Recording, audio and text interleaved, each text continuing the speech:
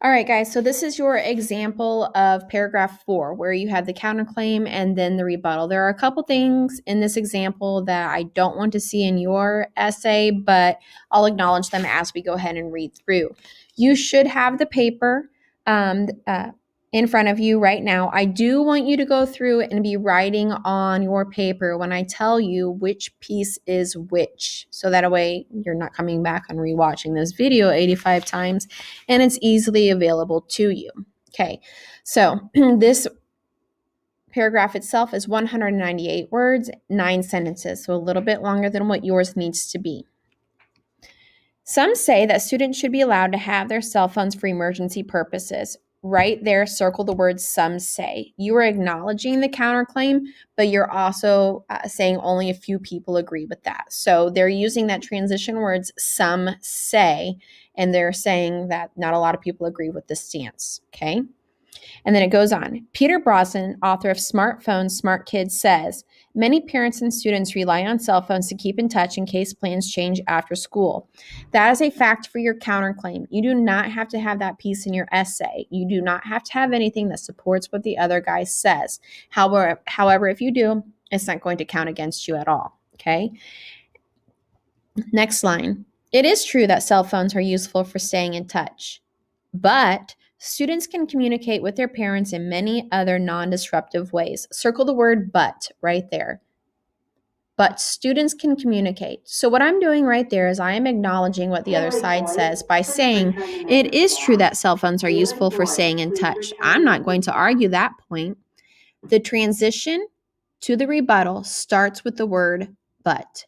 Students can communicate with their parents in many other non-disruptive ways. That is my rebuttal. That is the argument that I am willing to take on right here, right now.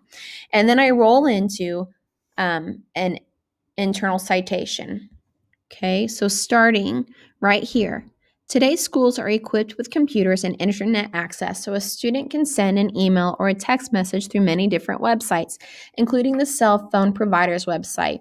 This is a parenthetical citation. So that tells me if I go to my works cited page and I look at the author's name, AUNE on 1, I can find this quote. I've paraphrased this quote. It's not a direct citation because I don't have quotation marks around it. So again, your essay is going counterclaim, rebuttal, evidence to support your rebuttal. That's what that looks like. From here, we have logical thinking. If internet access is a problem, every school is equipped with a phone and will allow students to call on emergencies. Duh, we do the same thing here. That's something that everybody knows.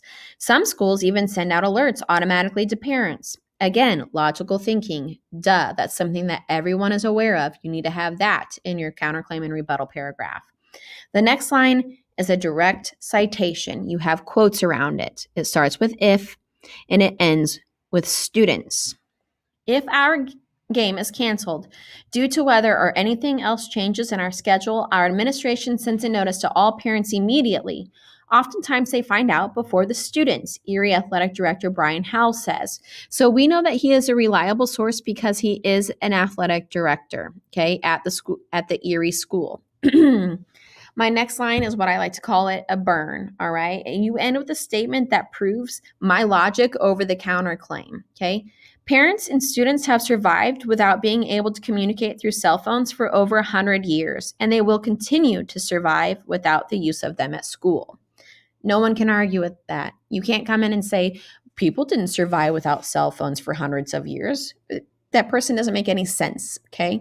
So whenever you end with a line like that, you automatically win your entire argument, and that's what you need. You need that burn at the end of your 4th paragraph that nobody can argue with, okay? Like I said, go back through, make sure that you label these different parts, counterclaim, rebuttal, evidence for your rebuttal, logical thinking, and then a burn at the end of it.